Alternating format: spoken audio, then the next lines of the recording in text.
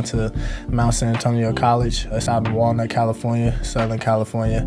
I just went out there. I had to do 2 years out there because I was a qualifier coming out of high school, but bouncing back to junior college, that makes you a non-qualifier, so now you have to get an associate's degree, AA degree. I would just say, it was tough. I was working jobs, playing football, going to school, working factories. It was all kind of stuff going on that was deep and dark, but, football was my light, and I knew that, I'd get through it as long as I just, keep a steady, positive mindset and head.